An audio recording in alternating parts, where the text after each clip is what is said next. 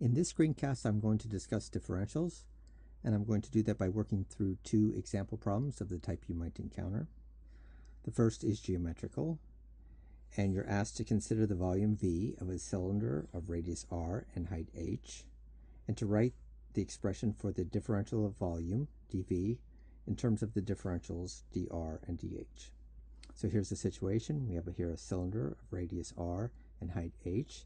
We imagine making infinitesimal changes to the radius, dr, or to the height, dh. And we want to know in the limit of infinitesimal changes, dr and dh, what is the change in volume. To do this, of course, you need to know what the formula for volume is. Pi r squared, the area of the base, times the height. And then it's a simple calculation. The differential of volume is dV dr plus dV dh, which can easily be evaluated. Okay, so that very simply is the answer. I want to just discuss, though, the interpretation. You can see, in this case, we can see very easily what the various terms mean. For example, this term here represents the change in volume just due to the change in height. Let me take that off of there. And we can see that, I have an illustration here. If we just increase the height of the cylinder by an infinitesimal amount, dh, that's meant to be infinitesimal, then we add a little bit of volume, the base area, pi r squared, times the increment in height, dh. Then we have the contribution due to a change of radius. I can also illustrate that.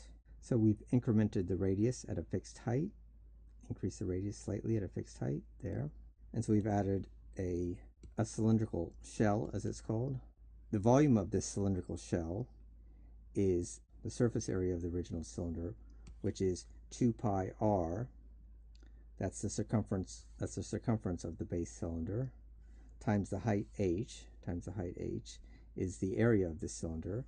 And if we multiply it by this increment dr, this length right here, that'll give us the volume of this cylindrical shell.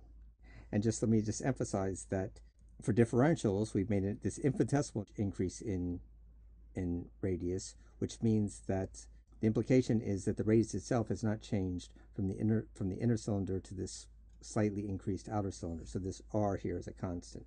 All right, anyway, so we get the change in volume due to each of these factors. One of the things one can see in differential expressions such as this is that the differential change in volume due to changes in radius and changes in height are not the same.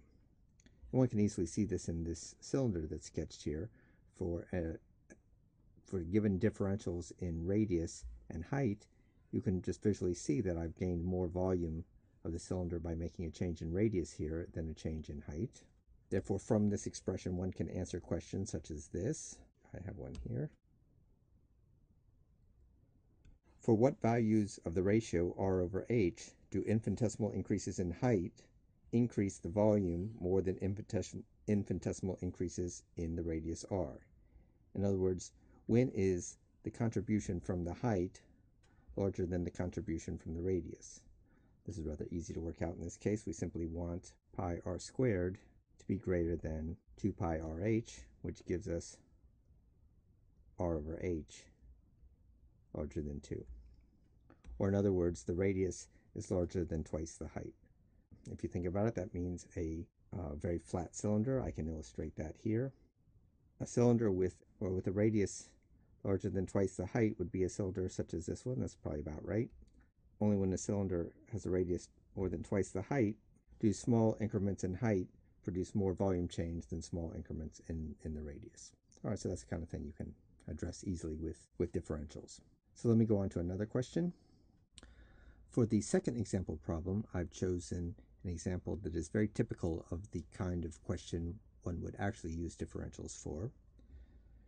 We don't have to worry too much about the physics, but just to tell you, it's taken from thermodynamics, and there's something called the ideal gas law, which gives a relationship for an ideal gas between the pressure and volume of a gas and the amount of the gas, measured in moles, a constant called the gas constant, and the temperature of the gas. So we imagine over here a gas, and it's at some temperature T, and there's some amount of it in there, some amount of the gas, and what else? and there's a certain volume for the container has a certain volume, and there's a certain force per unit area that you have to apply to keep the lid on, and that's the pressure. So there's a relationship between these.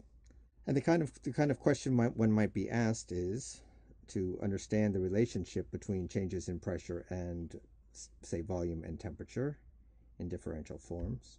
So more precisely, one might be asked, let's see if I can do this, to write the differential of pressure in terms of the differentials for volume and temperature. All right, so again, a rather easy question. To start, we will have to solve for pressure strictly in terms of these other variables. Easy.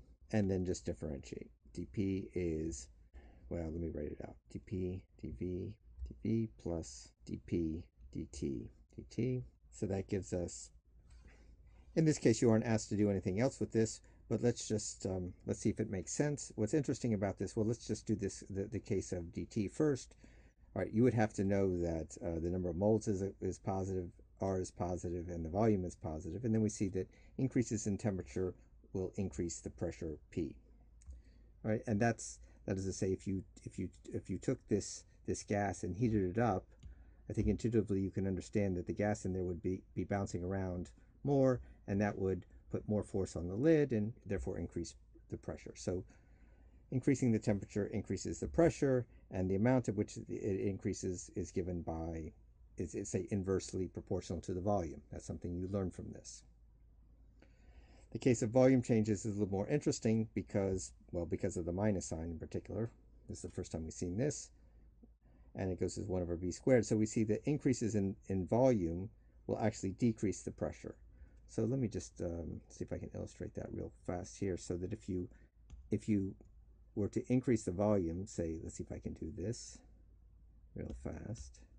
As to say, if you were to push this lid up a little bit so as to, let me get that off of there, so as to make the volume a little bit bigger, what you'd find would happen is that the pressure would actually go down a little bit.